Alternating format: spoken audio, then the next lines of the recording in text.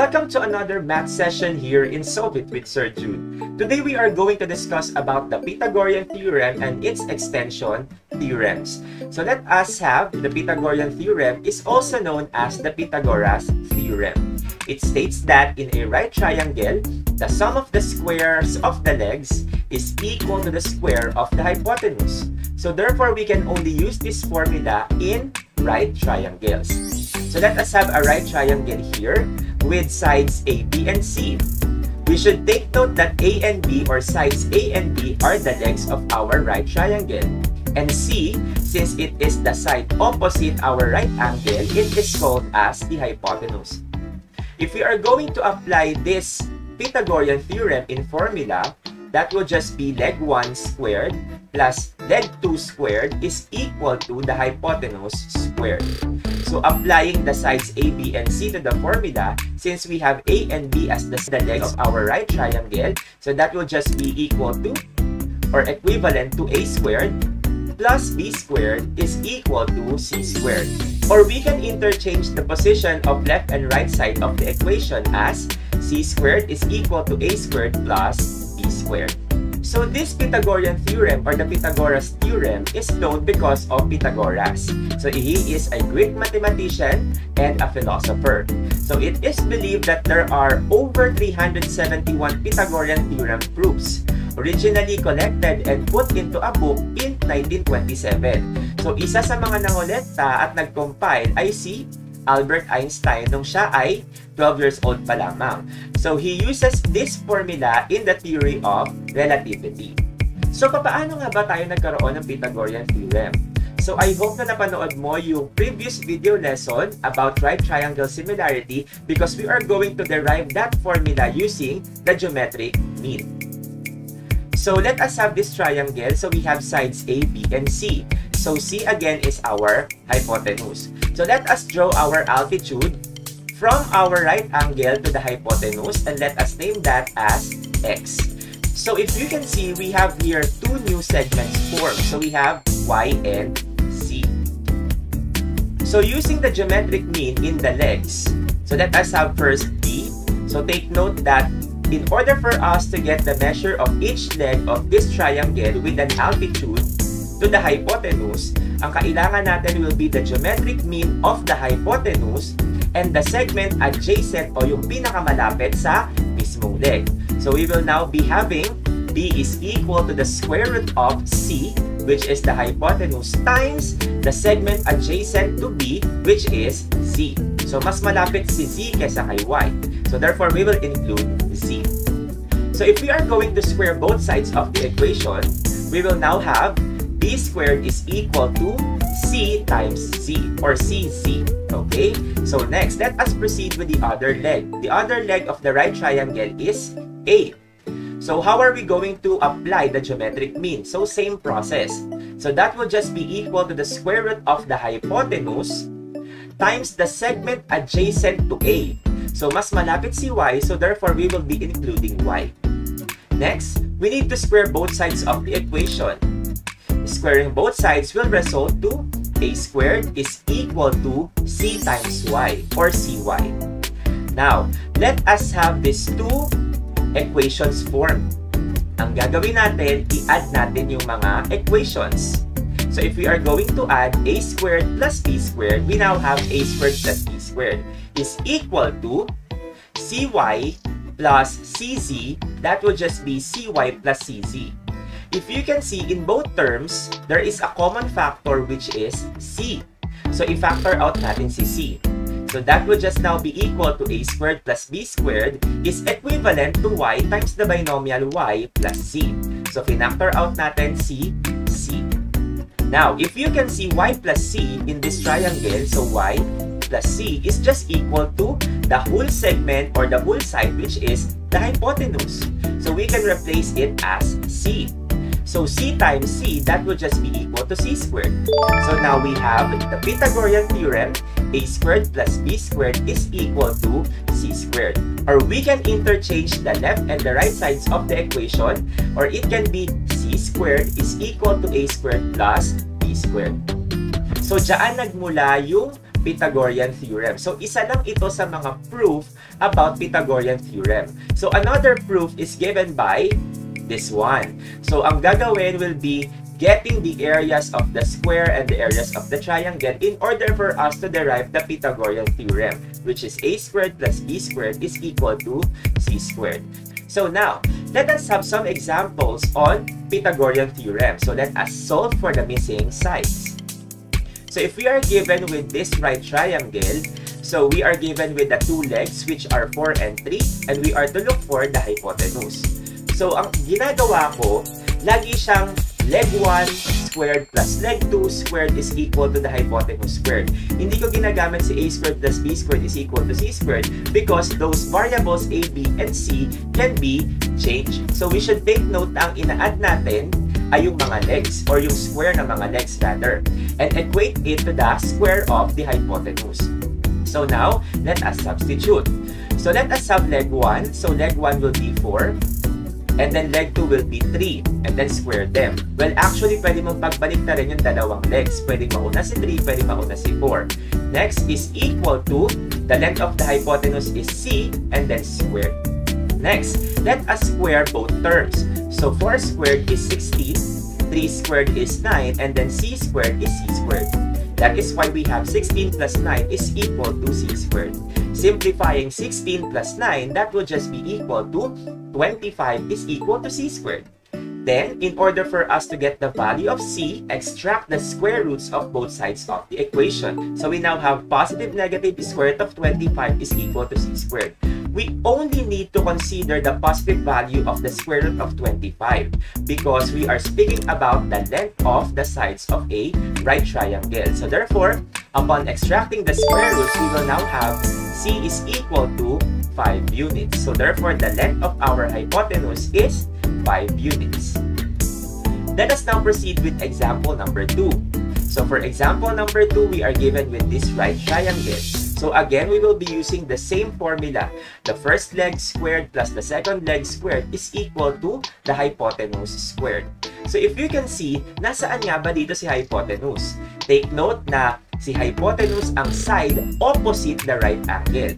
So this is the right angle. Opposite it will be 13. So upon substitution, we will now obtain 5 squared, which is the first leg, plus x squared, which is the missing leg, is equal to 13 squared. So 5 squared is 25, then 13 squared is 169. Therefore, we have 25 plus x squared is equal to 169. Let us now apply addition property by adding negative 25 to both sides of the equation, or just simply transpose positive 25 to the other side of the equation. Therefore, we have x squared is equal to 169 minus 25. 169 minus 25 is 144. So, we have x squared is equal to 144. So, in order for us to get the value of x, we just need to extract the square roots of both sides of the equation. So, therefore, we have x is equal to 12 units. Again, we only need to include the positive square root of 144 since we are speaking about the side of a right triangle. So, the negative value of the square root of 144 will be considered as extraneous solution. So therefore, we can say that the length of x or the missing leg is 12 units. So next, let us have example number 3. So we are given with this right triangle. So we are asked to find the length of the hypotenuse. So it is the side opposite the right angle or katapat ng right angle. So again, using our Pythagorean theorem, so we just need to substitute. So that will just be 10 squared plus 3 squared is equal to h squared. 10 squared is 100, then 3 squared is 9. So that's why we have 100 plus 9 is equal to h squared. 100 plus 9 is 109, which is equal to h squared. In order for us to get the value of h, we just need to extract the square roots of both sides of the equation. That is why we have positive negative square root of 109 is equal to the square root of h squared. So therefore, the final answer will be h is equal to the positive square root of 109 units. So square root of 109 is already in its simplest form. Now, let us proceed with the fourth example. This time, we are to find the other leg of our right triangle. So we are given with the hypotenuse and the other leg. So using the Pythagorean theorem and substituting the values, so that will now be a squared plus quantity 4 squared of 3 squared is equal to 10 squared. So 4 squared of 3 squared is just 16 times square root of 9. So 4 times 4 is 16. Square root of 3 times square root of 3 is square root of 9. Then 10 squared is 100. So that is why we have a squared plus 16 times square root of 9 is equal to 100. Now, we all know the square root of 9 is 3. So 16 times 3, that will be 48. Then, we need to apply the addition property of equality or just transpose positive 48 to the other side of the equation. That is why we now have a squared is equal to 100 minus 48. Then, let us subtract 100 minus 48, that will be 52. Then, extracting the square root of both sides of the equation, so that will just be the positive negative square root of 52. Let us now simplify square root of 52. So 52 can be factored as 4 times 13. And 4 is a perfect square. The square root of 4 is 2. While the square root of 13 will be square root of 13 since 13 is not a perfect square. So therefore, the simplest form of square root of 52 will just be 2 square root of 13. So hence, we can say that the length of the other leg of this right triangle is 2 square root of 13 units. Let us now proceed with the last example. Take a look at this figure. If you can see, we have here same markings in the legs. So this leg has the same marking with this other leg. So therefore, we can say that their measures are equal. So if this side is 4, we can say that the other side is also 4. So this triangle is what do we call as an isosceles right triangle. So let us now solve for the value of the hypotenuse or the length of the hypotenuse. So using the Pythagorean theorem, let us substitute the given measures. So that will be 4 squared plus 4 squared is equal to h squared. Then, let us now simplify. So that will just be equal to 16 plus 16 is equal to h squared. 16 plus 16, that will be 32, which is equal to h squared. Then for us to get the value of h, we need to extract the square roots of both sides of the equation. Then, we only need to include the positive square root of 32, and then the other one will be an extraneous solution. So upon simplification, this square root of 32 can be factored as the square root of 16 times 2. We all know that the square root of 16 is 4, while 2 is not a perfect square. Hence, we can say that the length of the hypotenuse is 4 square root of 2 units. So let us now have the Pythagorean theorem extension. So after having the Pythagorean theorem, there are still extensions of that theorem. So it answers this question: when are triangles considered as acute, obtuse, and right given the measures of the sides? So let us now have our representation. So we let C be the longest side, and A and B be the other remaining sides. So we will be using this restriction as we discuss Pythagorean theorem extension as well as the examples. So it is an acute triangle if the sum of the squares of the two shorter sides, so we have a squared plus b squared, is greater than the square of the longest side. So mas malaki daw yung sum ng squares ng shorter sides kesa doon sa longest side. So that is an acute triangle. Now, it is a right triangle if the sum of the squares of the two shorter sides is equal to the square of the longest side. And it is an obtuse triangle if the sum of the squares of the two shorter sides is less than the square of the longest side. So take note of these ideas because we will be using this one as we answer the following examples that will be presented later. So let us now proceed with example number 1. So what kind of triangle is formed with the given measure of sides? So we have 5, 12, and 13. So the first thing that we should do is to identify the longest side. So 5, 12, 13, the longest side is 13. So therefore, si 13 ang isa-substitute natin for C. And 5 and 12, that will be for A and B. So, the left and the right side of the equation, hindi pa natin alam kung equal ba sila, greater than or less than. So let us put a box with question mark. So let us now substitute. So that will be 5 squared plus 12 squared blank 13 squared. So upon simplification, 5 squared is 25, 12 squared is 144, and 13 squared is 169. So then, adding the 2, 25 plus 144, that will be 169. So both left and right side of the equations are equal. So therefore, we can say that the triangle formed is a right triangle because the sum of the squares of the two shorter sides is equal to the square of the longest side.